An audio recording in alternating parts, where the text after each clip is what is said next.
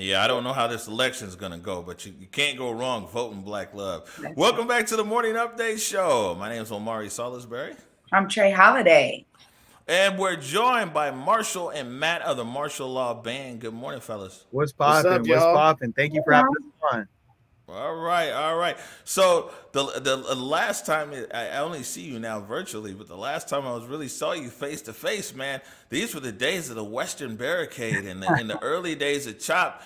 And I gotta tell people, it was crazy. I think it was like day number 2 of the Western Barricade, and down there, and I see a setup for a band, and it kind of like blew my mind at the minute because everybody got tear gassed the day before. And I was like, man, there's a band set up down here. This is like a dangerous space. And next thing you know, it's the Martial Law Band. And you guys set up and just started jamming down there the whole time we were there in Western Barricade into an early part of the Chop. And yeah, it's still a vivid memory for me, man. Before we go into, I know you got a new single out and everything. Tell us real quick, what was the impetus? Like, why did you guys feel that it was important for you to come down there and play your music? And not only play your music, you didn't run away. I know you guys took a lot of tear gas, you took a lot of pepper spray, you took some rubber bullets, and you kept playing, man. What brought you down there? What made you stay? Shoot, Omari, man, it's you, brother, it's you, man. I can't lie. The day before we went out there, Wow. I myself and the band, we had been out there a couple times just trying to look and observe and try to find our role within it. And then I went home that night and I watched you get tear gas for like the 3rd night in a row, and you were screaming. I remember you were like, "Where is leadership? Where is leadership?" And I did say that. Honestly, it felt like a direct call out to us because we view ourselves as leaders in a different way in our community. And we knew we didn't necessarily have the skill set, or maybe we do, but the passion for being on there in the front lines. But we can use our music and our platform to give people some energy and some hope out there, and hopefully provide a different type of leadership. So y'all brought us out there.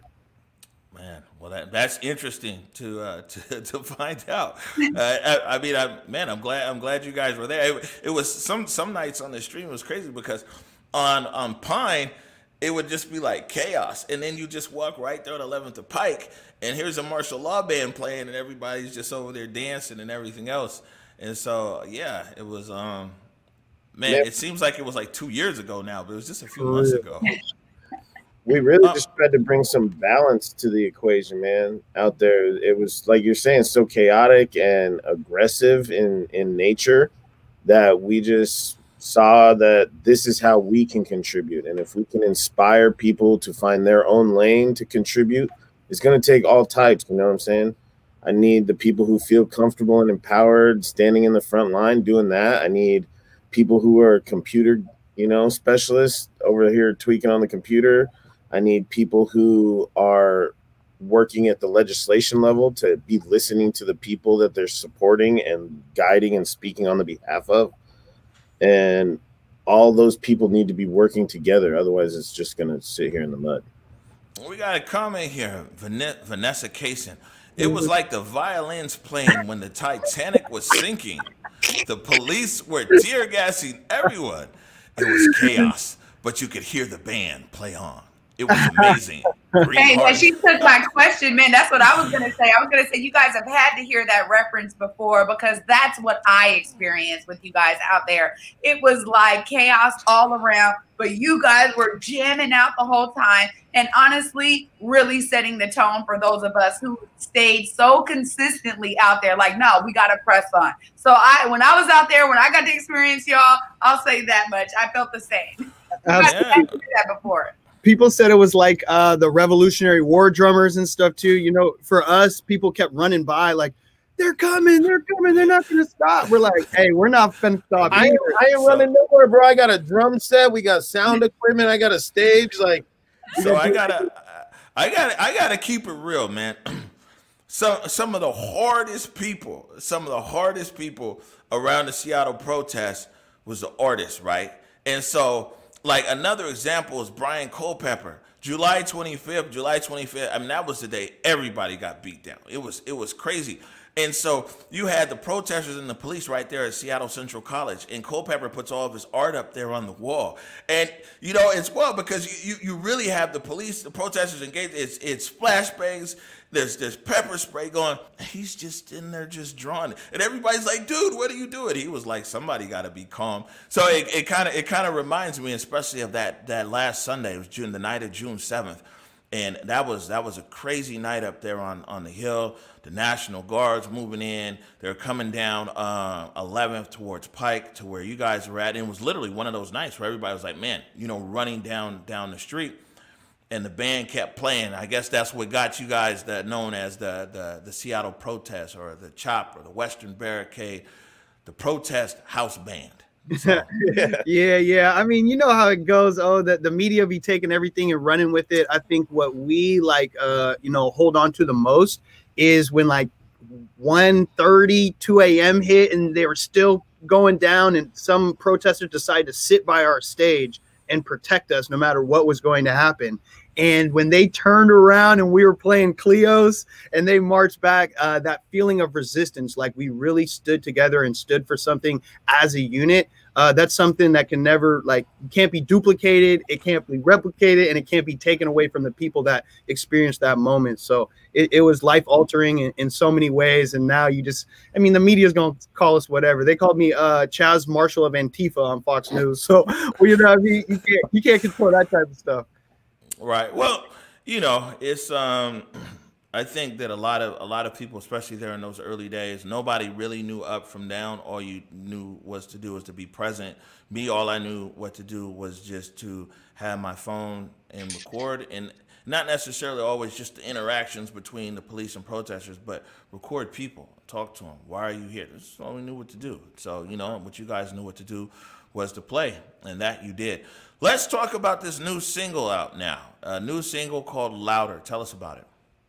Well, you want to let them know, Matt? Man, it's really like our ode to James Brown, man, the Godfather, the hardest working man in show business. And, you know, his message when he came out with Say It Loud, I'm Black and I'm Proud, was revolutionary at the time, was groundbreaking at the time, was powerful and empowering for people who had been beaten down for hundreds of years. And so our, I guess, role in carrying the torch, the next leg of the race, is just to say it louder, you know, like, I'm Black and I'm proud. Absolutely. And you know, for us, and they were talking, you know, the segment prior before we came on with the Black Love segment, it's really that same sentiment of, hey, we see Black people getting murdered. We see people getting beat up. We see Black people upset all the time. It's time to show some positive Black imagery that shows the 360 approach that Black people have towards life, even during moments of struggle. So the song itself, it reflects that same chaotic things we were just talking about, but the imagery shows the triumphant spirit of Black people, especially here in Seattle. You know, we're a small group. We got to stick our chest out and let people know, like, even if we're only 7%, you're going to feel us here in this city. All right. So we got a small clip right here that we'll play right now. I'm Black and proud. Let me introduce y'all to my family. Granddaddy went from slavery to the army. South Central LA, where he raised Randy, who taught me, son, cops don't play. Marshall just do, yeah, whatever they say. They power hungry and they just might spray. Just live to fight another day. You know, good to nobody dead. So I remember one time I was doing just fine with the windows down and seat on recline. Out the corner of my eye, saw some flashing blue lights, and I thought, God, I might die. Yeah, he came to my side, told me step outside, and I said, officer, why? He said to see if you got warrants. See, hatred is apparent even though you've never done a crime. Proud. Proud. Proud. Woo! All Black and proud. Say it now. Say it loud. Heavy is my crown. All Black and proud. All right, Marshall. That is a hot song and video. I'm gonna just say that right now. I'm gonna just say, number one fan right here. I tell y'all, man, that is a hot. Appreciate you. Thank you. Yeah, I'm just wondering. That video shoot looked fun. How come I never get invited to the fun? People invite me to talk on panels about Omari, police and protests. I don't get no invite to the video shoot. Hey, we all got our role, Big O. Come on, we're making the You're on the next one. We just had Converge shoot the last music video we did with the gutter balls. Yeah, y'all gonna get the invite on. This is the last time you won't see. Well, actually, we have a couple. See, now I'm not in that with you. It's fine. I know you just call me up when you need to get on the show. Like yeah. Hey, come on, my bad, Big O. No, man. You know, it's all love.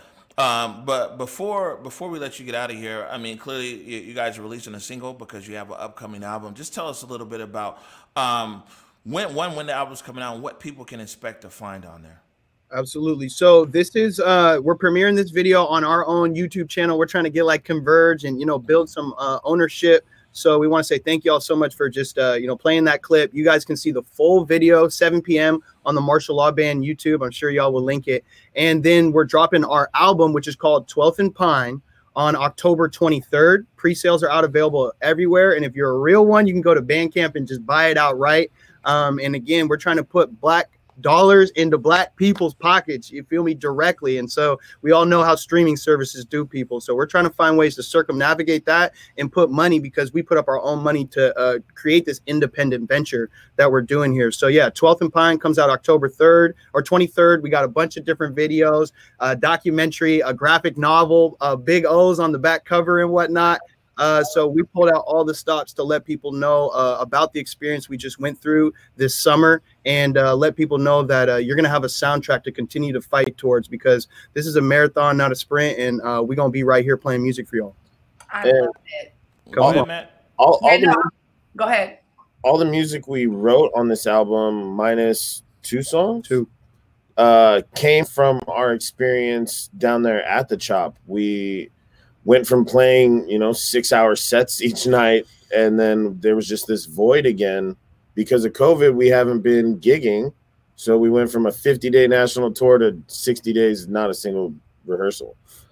And so after that, we just had all this energy and emotion and experience, and we just like went away together and got like an Airbnb on an island, just stayed out there for 4 days, wrote the album, came straight from the Airbnb to the studio, and just hunkered it out in 5 days. And this is like the result of that. Man, good stuff. Good stuff. People can also go on the Where We Converge website to under podcasts, as well as on Spotify, on Apple, on Google, and SoundCloud. And you can catch my interview that I did with Martial Law. We did a series called Citizens of the Chop, and it was recorded during the Chop. So we interviewed 10 people right there when the Chop was going on. It's called Citizens of the Chop, and there's actually an episode there with Martial Law. Matt, Marshall, wishing you guys the best of luck. The track sounds hot. That's 7 o'clock tonight on the Martial Law Band YouTube page. They're doing the premiere there. Go ahead and support these guys. Album is out October 23rd. It's called 12th and Pine. We're going to take a short break right now. When we come back, you're very welcome. We got producer Nikki Barron talking